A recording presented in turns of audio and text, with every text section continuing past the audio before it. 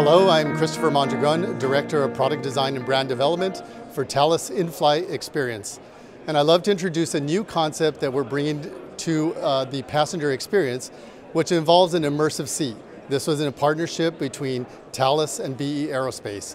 We bring a lot of new technologies in this new concept. They include gesture control, eye tracking, spatial sound. The idea of removing headsets during a flight will improve the passenger experience, and just new ways of interfacing.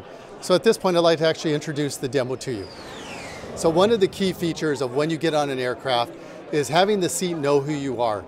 And one way to do that is to use our electronic devices to pair with the in-flight entertainment system and actually get to know who you are. One method of doing that is through near-field communications. I use my smartphone, and the seat's then going to recognize who I am. So what I do is take my device and I place it on the near-field communication reader, and I actually pair the seat. If you notice, the environment is changing. I now have a welcome message introducing me and welcoming me to the seat. I have a display that is actually created on the seat, as well as lighting. So what's happened now is the seat now knows who I am and allows me to interface with this.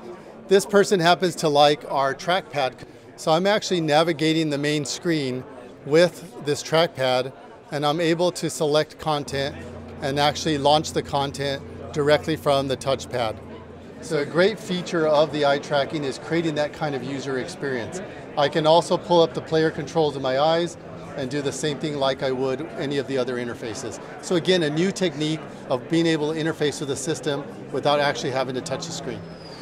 So Thales is about fun, and we really focus on the passenger experience. So our team and the innovation team was having a little fun and decided to create party mode.